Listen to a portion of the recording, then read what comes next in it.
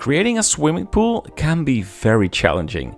You have to align the UVs, blending materials, and it's very hard to get everything right. But I figured out how to do it, and I'd like to share this with you in the following 10 minutes. So here we go.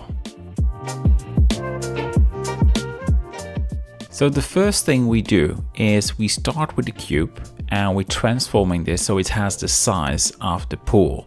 And we also want the walkway, so what we need to do is select the vertices and we extruding these to the right. Then we selecting the other vertices, and then we go on top and we do the same for the left part, and we end up with the bottom. So this is very important. So the next thing is we're making the walls and extruding this to the top. So we're using a value of 10 meters, and this is more than enough for the swimming pool. Then we grab the camera, we change the focal length to 23, so we have some more space to render. And next we focus on the window designs, and therefore we add edge lines and we work on the blender grids so we can align them well. We want to have a total of 6 windows, so we're selecting them in the face selection mode. And if we have everything selected, we extruding these to the rear, and now we have a rough block out of the windows. And we now focus on the materials, and therefore we're making these square grids. We're doing this by adding edge lines, and we can now make a border for this pool, for example. Now we jump to the next part. We're creating pillars, creating these faces. It's very easy, you just extrude them to the top, and then we focus on the section between the windows, and we want to extrude these as well. Go to the top view and do extrude on manifold, very important.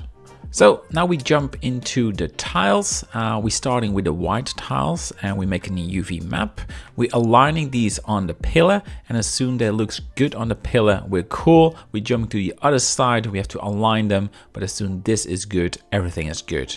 All right, then we look at the pool itself. We want to have a blue tile. These are smaller. And we also want to have a material on the border, a concrete texture. So I like to lower the rear part of the pool. We're selecting these vertices, we're dragging them down. But if we take a look at the material, we can see stretch UVs, and we have to solve this. So there's an option for this. We're opening the end tab, and there is this option, correct faces attribute. And then if we lower it again and we take a look at the texture, it's now correct. So now we're going to add some lane lines on the bottom of the pool. We're adding some edge lines to make this work. And if they're all set, we have to select these faces, and we have to do this for all 3 of them. And if we've done that, we go to the material editor, we select another tile, we assign this, and I also like to make it a bit darker. So now we jump to the windows. We have to model them from a plane. We're extruding this, and we also have window glass in the middle. Then we're merging this window inside of the window frame and using an array modifier to duplicate them, so we have 6 windows. We have to improve the gloss shader, so what we do, we're adding a math node, and we combine this with a transparent shader, and now we have correct lighting in the scene. We also have to flip the glass, and now it's displayed correct. All right, let's jump to the next part, and this is adding some plaster on top of the white tiles. And we continue with the material work. So what we do is selecting the faces around the pool, and then we can apply the blue tiles. We have to align them so they're fitting, and then we're taking a look at the scene so we can continue with some more work. And because we're making an abandoned pool, I like to start adding some dirt on the tiles, starting with a noise texture, but we have to adjust this so it looks a bit more realistic. We're doing this with the map range node, and now we have this dirt inside of the tiles, and it looks much better than the original clouds. I like to use this shader also on the blue tiles in the pool. We have to make some small adjustments, like changing the heat map so it's matching with the tiles, and also like to lower the roughness on these tiles. All right, that's pretty much it. So we jump to the next part. We also add a little bit of dirt on the plaster on the top, just a little bit. This is too much, but this looks much better. So I like to make a final adjustment on the dirt. We're lowering it so it's matching the floor, and then we soften the dirt so it's now blending better. Then we jump to the pool stair. We're using a cylinder, and we're putting this in place and using the spin tool to spin this 180 degrees.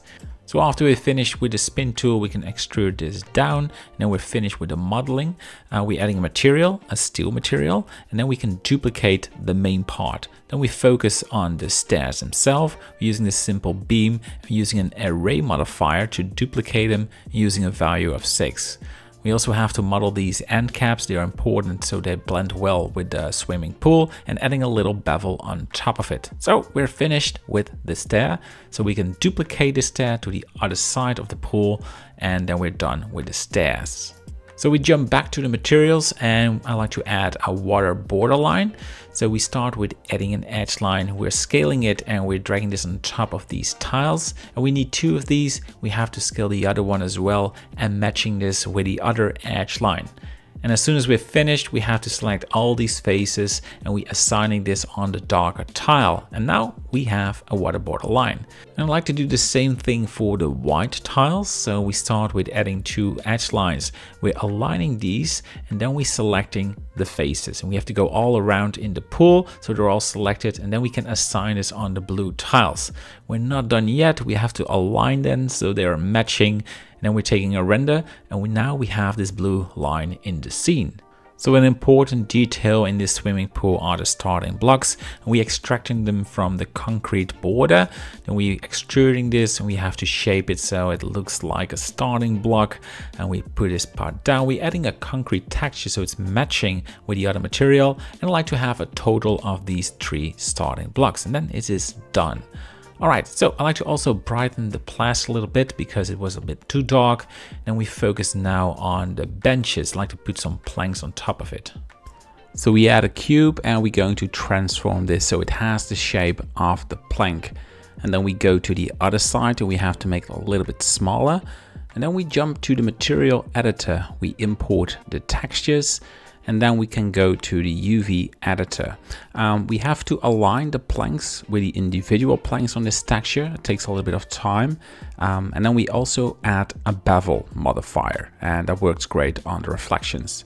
And we duplicate the plank. We need a count of 4. That works the best for this bench. And don't forget to align it with the other planks, otherwise it looks repetitive. Okay, at this point you can duplicate all the planks, and as soon as you're finished you can also drop them on the other side, and we also move these UVs a little bit so everything looks a bit original. And that's pretty much it. So we're almost done with this scene, and what I'd like to do now is importing some props. And we're starting with our water bottle. We're putting it close to the window so it can catch some sunlight. And we're also dropping a bottle on the ground. So rotating it a little bit, and that looks okay. And we have these chairs. We're putting these on the other side. We're duplicating it and we're rotating this prop as well. I mean, it's an abandoned place, so we can drop it on the ground. So that's pretty much it for the props. I don't want to overwhelm the viewer. So now we take a look at the viewport, and I can see we have to make some small adjustments, like this water bottle is on the blue line and moving it a little bit to the left, and this water bottle can move a little bit backwards. That's pretty much it for the changes. And I like to add this small detail. We're moving these tiles backwards. Of course, we have to add new UVs to solve it, but then the water can go away from the pool. Of course, this is an abandoned pool, but we have to add this detail. And we also add this little detail on the bottom of the pool. We have to make a hole, and then we just blend this with the bottom. All right, that's pretty much it. So the modeling work is done, and we're doing the finishing touch by adding a bevel modifier on the main mesh, just using a low value. And we're doing the same thing for the window frames. Okay, and here you can see the result with and without a bevel. Okay, now it's time to use the proportional editing. We're going to make a lot of small changes on the main mesh, and this adds a lot of realism in the scene because 3D is very sharp and edgy, and by making these changes, you're making it more realistic. Okay, so the next thing is adding a surface imperfection texture for the glass. We simply importing this in the glass shader, and then we take a look, it looks very dark. So what we need to do is adding a color ramp so we can adjust it a little bit more. So we're going to make the final render, and for this I like to select the camera. I'm lowering the focal length to something like 19 millimeters, and we have to move the camera a little bit forward. What I also like to do is adding a fog box. We're just using a very little value, but it adds this little bit of atmosphere in the scene, and I kind of like that in the final result. Okay, we also do a little bit of color adjustments because it was just plain raw. Then we jump to the compositor and adding RGB curves. Not going to do anything fancy, but I just want to have a specific type of coloring in the scene that I prefer. And if you want to build this pool yourself, you can watch the 2-hour tutorial which explains everything in detail. It's available in my add-on, and you can watch it in HD or 4K. And this add-on includes all the presets, the materials, the props, and you can simply drag and drop this in the scene. So it's a very useful add-on available on my Patreon or the Blender Market, the Super Hive Market, and yeah, whatever you prefer. So thanks for watching, and bye-bye.